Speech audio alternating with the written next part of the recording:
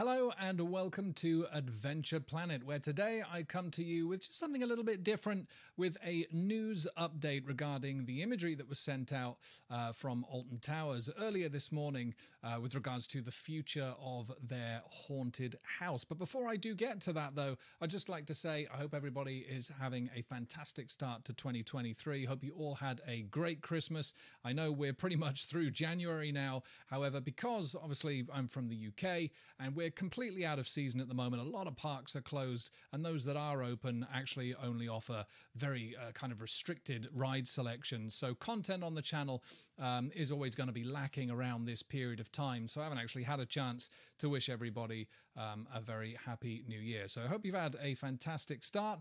Of course, content will start picking up very, very soon. The new season isn't too far away, only March, couple more months, and then we'll be hitting those parks as per last year, bringing you all the latest and greatest content right here on Adventure Planet. Getting straight back to the imagery that was released by Alton Towers this morning, though, and here we are. This is, of course, the Curse at Alton Manor. First kind of imagery or anything that we've really seen so far that's official about what they're actually doing with this ride. And there you go. And I got to say, it looks pretty tasty, right? I love the colouring and stuff. I love the fact we've got what I assume to be Emily Alton at the top there with her eyes covered. We've got the creepy dolls and the toy blocks and stuff there as well. And I've seen kind of rumblings online as well of people saying, well, wait a minute, that's a train with a track going into the house. Are we getting an enclosed roller coaster here?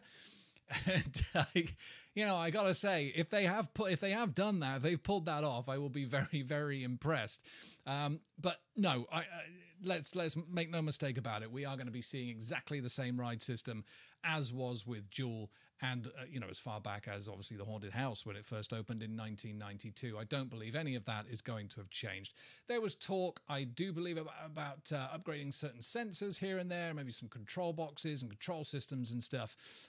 Unsure whether that's actually gone ahead, but no, we are going to be seeing essentially exactly the same track system as has been there since the beginning. But great piece of marketing, though. I absolutely love this picture, and for those that are kind of more eagle-eyed amongst you, I suppose, if you have a look at that sign on the right side of the house as you look at it there, just under where it says for sale, it actually says there Sparks Estates. Now, the Sparks group, along with the Two Swords group and John Wardley himself, were those that were actually responsible for Imagineering, I guess, the original haunted house, and responsible for some of its manufacture. So that's a nice little touch. I like this. This is good. I like these little details. This kind of shows that the park, really cares about this stuff. I really, really do like that. That's very, very cool. A little bit of history about the ride, though. Yeah, like I say, it opened back in 1992. The ride system was manufactured by Mack Rides. Here it is. Nice picture here from towerstimes.co.uk. Just how it looked back in 1992.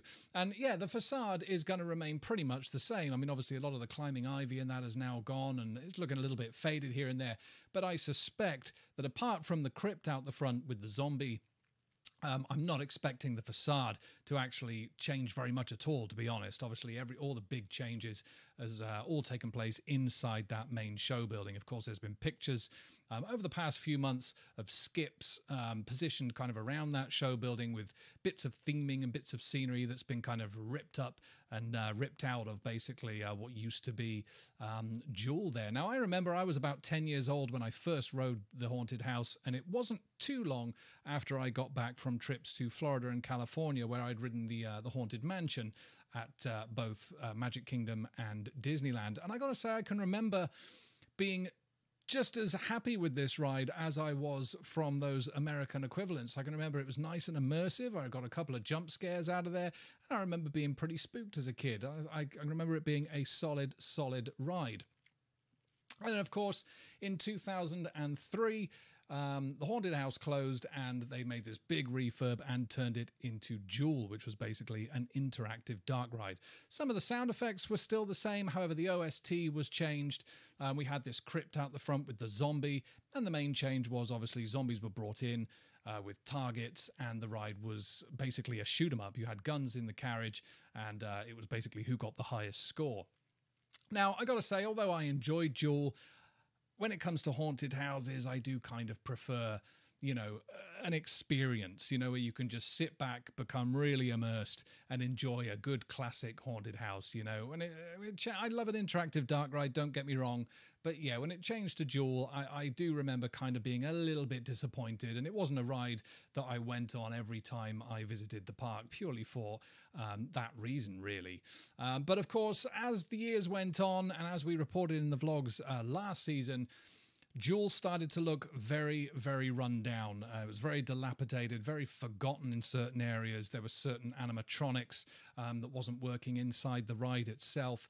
And it was very clear that something was about to happen. Now, I didn't know whether this was going to be a complete demolition of the ride itself to be replaced with something completely new, or whether it was going to be a refurb. A massive refurb into something else, and the gloomy wood was going to stay. Really didn't quite know at the time. However, pleased to report, obviously, that it became the latter. So, of course, everything is going to be remaining, this facade, possibly removal of the crypt, and then we're going to have this brand new dark ride, which I gotta say is looking fantastic. September obviously saw the closure of Duel. And then we started to see, you know, phone numbers popping up, little peepholes appearing in the park where if you look through them, you saw like these little animations playing. It's all been really, really well done. Now, wording from the park, obviously, this new ride is going to be delving into the backstory of the Manor's sinister past. Those seeking to brave the attraction will be treated with special effects and visuals that have never been seen before from a UK theme park. So, yeah, what that could be, I have no idea.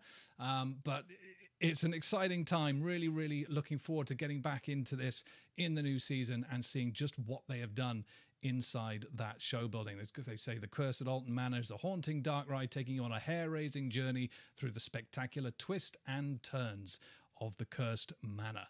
And I gotta say, it's looking very kind of story-based. They do mention that it is going to be suitable for both the young and adults alike, so I'm not expecting, you know, a load of blood and gore and really strong jump scares or anything like that.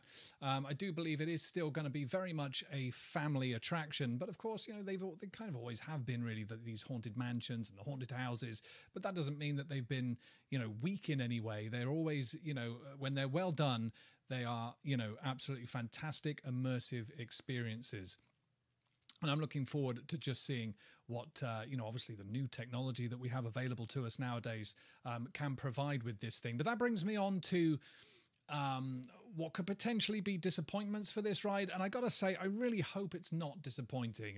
You know, like I say, we've got some amazing technology available to us today, and as the parks say, we're going to be seeing stuff that's never been seen before in the UK. However, my biggest disappointment for me would be if it becomes too screen heavy. Let's make sure there's lots of animatronics in there and nothing. We're not just kind of sat looking at screens for kind of, you know, 80% of the ride. That's the only thing that I think would disappoint me greatly, is if it's very, very screen heavy. I really hope that's not the kind of route that they go down. So when are we going to see this? When is going to be the opening date for this attraction? Well, the park haven't actually given us an exact date yet. They're just saying spring. However, I think they would be remiss to not have this open on day one of the new season. I think that's probably what a lot of people are expecting. And I think, you know, considering that if they're making no changes to the facade, everything's gone on inside, I suspect that most of what's being replaced and what's being changed is already in place in that show building. I think, you know, over the past 7 months, you know, when the new season is actually upon us, I think that's going to be more than enough time to get those changes put in place. So I'm holding out for this to be open on day one of that new season. And that just about covers it for news on the curse at Alton Manor. Now, the park have said that come February, which is only just a week away, that we will start to see some more news coming from the park, just kind of trickling in. So hopefully that will give us even more of an idea of what to expect with the changes inside that show building. It's going to be exciting. I'm looking forward to this one. This is going to be good. Of course, we'll be at Alton Towers a little bit later on in the year, taking my first ride on this. I'll give you my thoughts. And we also have the deconstruction and reconstruction of Nemesis happening next year as well, and possibly maybe some landscaping or construction going on for Project Horizon in Coaster Corner. Now, there has been a little bit of pushback on the planning permissions for that building that they're actually going to be putting in that area. Some of the residents there just with a couple of concerns that need to be resolved before planning permission can actually be signed off. I believe the next meeting is the 26th of January. So hopefully there won't be too many delays with that. Hopefully we can start seeing some landscaping and, like I say, maybe some construction towards the latter half of the year. And then in April, we have visits to Europa Park, Phantasialand, Efteling, and Plopsaland, where we'll be bringing you full vlogs of all those parks, checking out the construction over there, as well as any kind of changes, removals, anything else that's new for the 2023 season. So, yeah, it's going to be a good year, a very busy year, but a very fun year. But I want to thank you so much for watching today's video and for sticking with the channel. And like I say, more content will be coming to you very, very soon, likely starting with day one of the world of Jumanji at Chessington World of Adventures. Now that is going to be one to watch as well. But until then, thank you so much for watching. And as always, happy riding, everybody. I'll see you soon.